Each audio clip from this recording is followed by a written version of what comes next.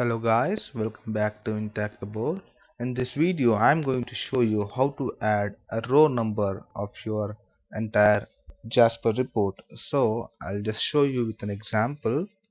So I have a list of report here. So I have 5 pages of report, but I don't have a specific row number in my report so that I can identify that how many number of records are present in my reports. So I'll just go to design.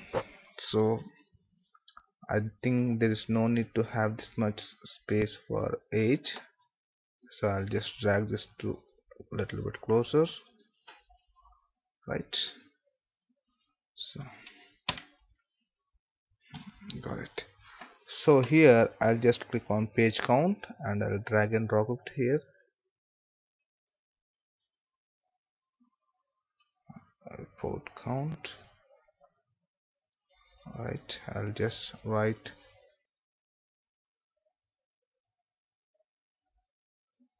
so SL number, something like this.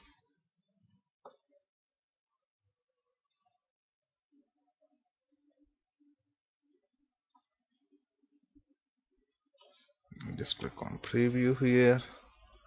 So this is how it looks like. Oh, sorry. So this is again keep on repeating for every page. Just a second. It's not column number, page number. Sorry, report count. Sorry for that. So we are supposed to use a report count here, not page count actually. So report count. I was a little bit confused here, but this is for 100% sure.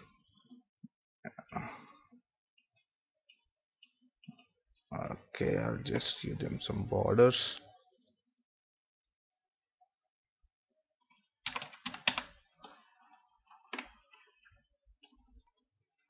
I'll just yeah.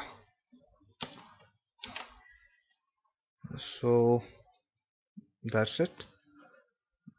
So you can see I have say around